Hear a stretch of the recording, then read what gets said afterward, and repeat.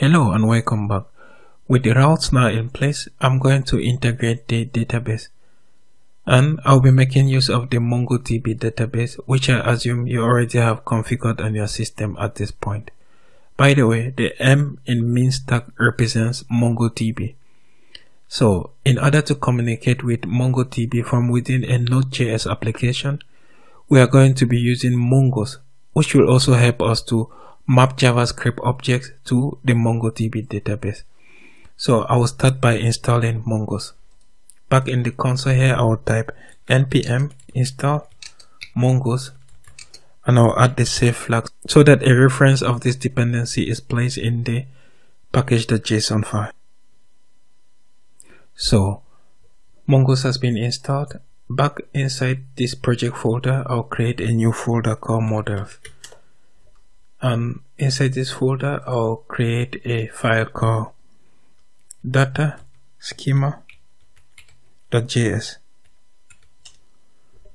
Now, I'll use Mongoose in this file to define a schema.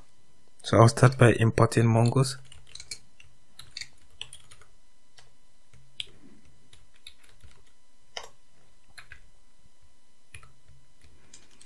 And for the schema, I will store it in a variable called country schema. This should be mongoose.schema.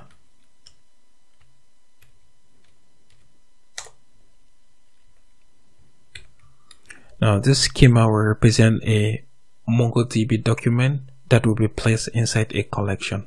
So it will have the following fields. Since it's a country, I will give it a name, which should be of type string.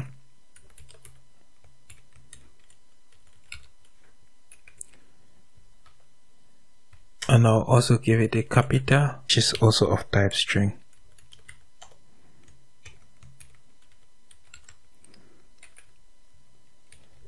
Next, I'll just go ahead and export this schema so that we can use it in another file. So module.export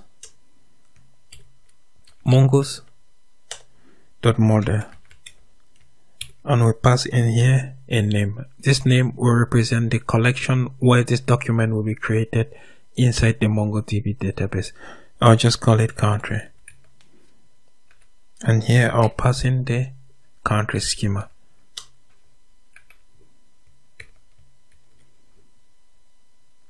So back in the index.js file, I'll import Mongoose and use it to connect to the MongoDB database. So I'll just go ahead and copy this and paste it here. And I'll just use Mongoose then to connect to the database. So mongoose.connect. We need to pass in the database URI. So this is MongoDB. We're working on localhost, and we'll pass in the name of the database. I'll just call it MinDB. We're using Mongoose version 4, and the recommended way to connect is to pass in this object here called useMongoClient and set it to true.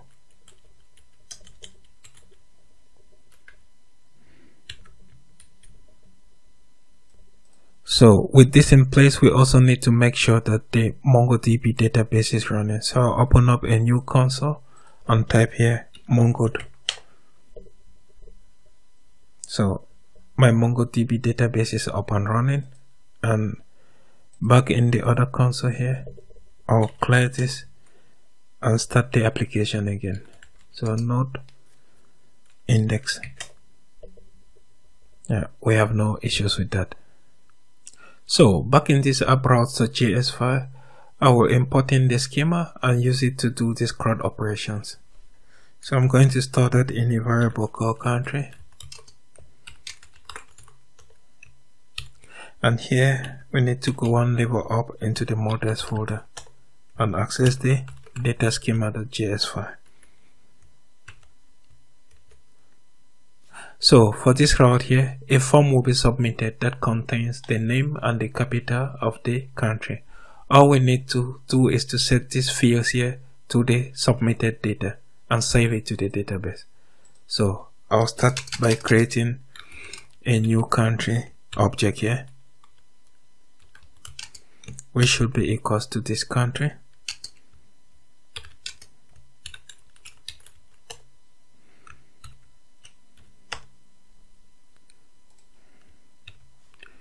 Then the fields are the name field, which we are then going to set to the request.body.name field. And the next one is the capital field, which will be set to the request.body.capital field.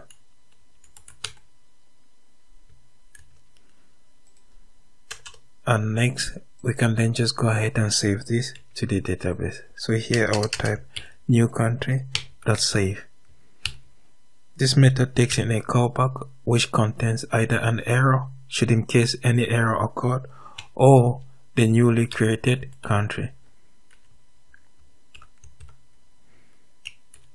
So what we can do now is to check if there is any error. This error here will then return an error message in JSON format. So I'll just copy this and paste it here and change this to 500. And here I'll pass in an error message.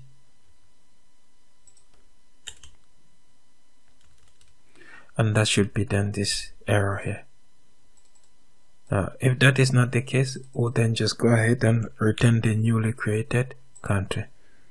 So I'll copy this one here and paste it here. And in this case, we return the newly created country. This one here. So for the read route here, we want to return all the countries in the database. So here I'll just use the country schema to find all the countries. So here I'll type country.find. And here we'll pass no query. And the next parameter will be the callback function, which will either contain the error, should in case there was any, or the countries.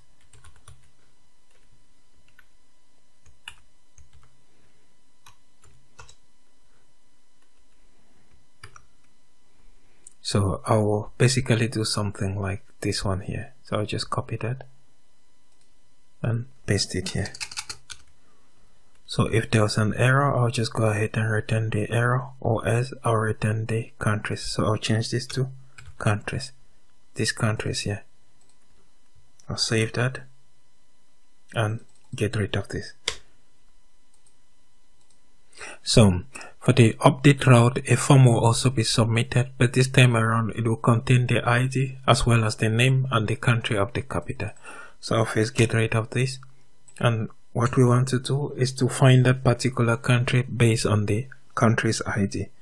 So here I'll type country.find by ID. Then we access the ID field from the body. So here I'll type request.body._ID.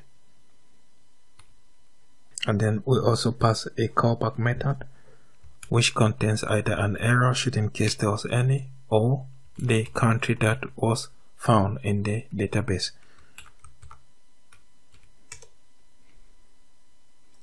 So I'll basically just repeat this process here again. So I'll copy that, and if there was an error, I'll just go ahead and return this message here. If not, I'll then modify the country that I found and save it back to the database. So country.name should be request.body.name,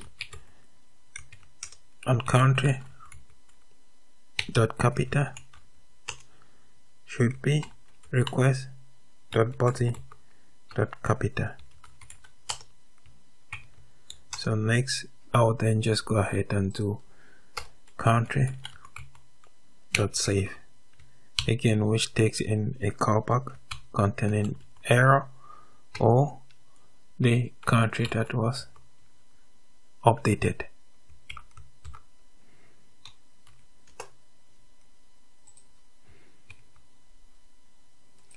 So again here, I'll just go ahead and copy this information here.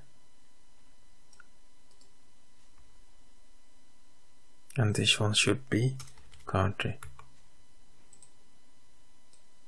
And this one here should only happen when there is an error. So I'll add here an if condition. If error. So, and finally, for the delete operation, all we need to do is find the country we want to delete according to the user ID and remove it. So I'll just type here country dot find one and remove this one here. And inside here we are finding according to the ID field. So I'll specify here the ID, and we get the ID from the request dot params dot ID field. Then we also have here a callback function with either the error or again the country that was deleted.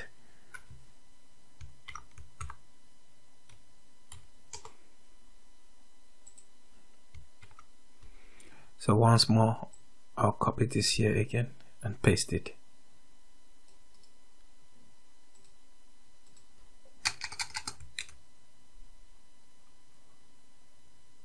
So I have a typo here. This should be ID, not underscore ID. It's this path parameter here.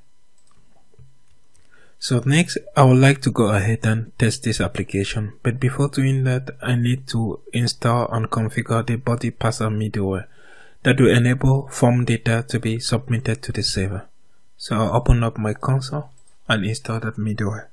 So npm install body parser. Save.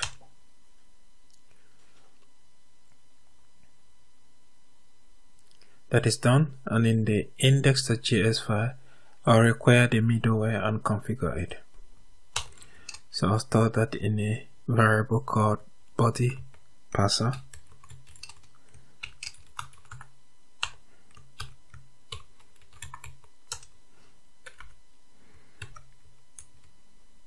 So we configure the body parser as follows: app.use body parser dot URL encoded, and we set the following properties to true. This will enable us to capture the body of a form, and we can also go ahead and do app.use body parser.json, which will enable us to communicate JSON data. So next, I'm going to use Postman to test this route.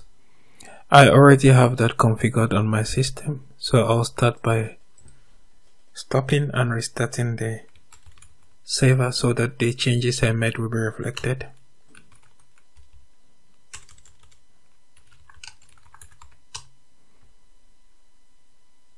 Then I also have my Mongodb database running.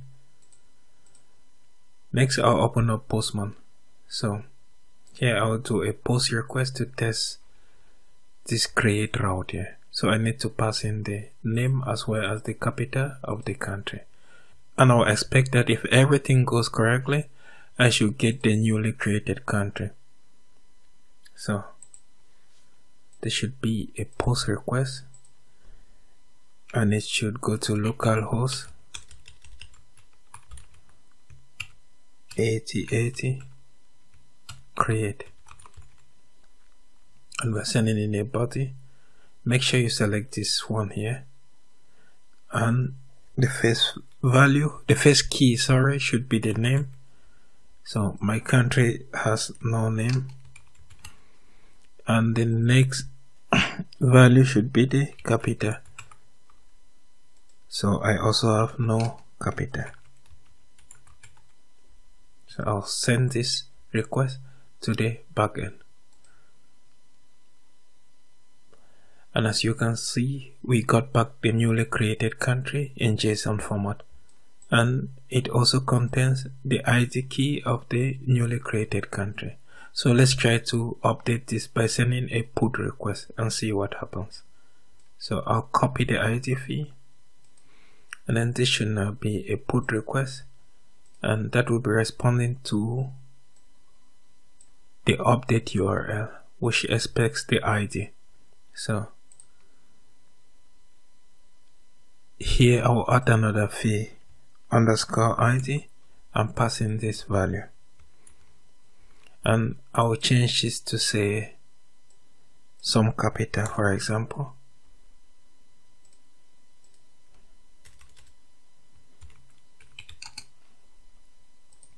And some country.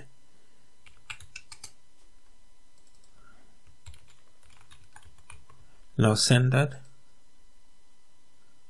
and we have an error. Put cannot create, so I send in the wrong URL. This should be update. So again, if I send that, you see that particular country was updated. So next, let's see whether we can list this country. So that should be a GET request then, and this should be read. And again, we get back that particular country. So let us see if we can delete this country. So I'll copy this and send a delete request. This should be delete with the ID as a path parameter as follows. So I'll send that. And as you see, the delete was successful. We got back the country that is deleted. That is because back in this delete route here, we kind of implemented it that when we delete the country, we return the country that was deleted. Okay, now with all of this done, I can now start creating the Angular front-end application.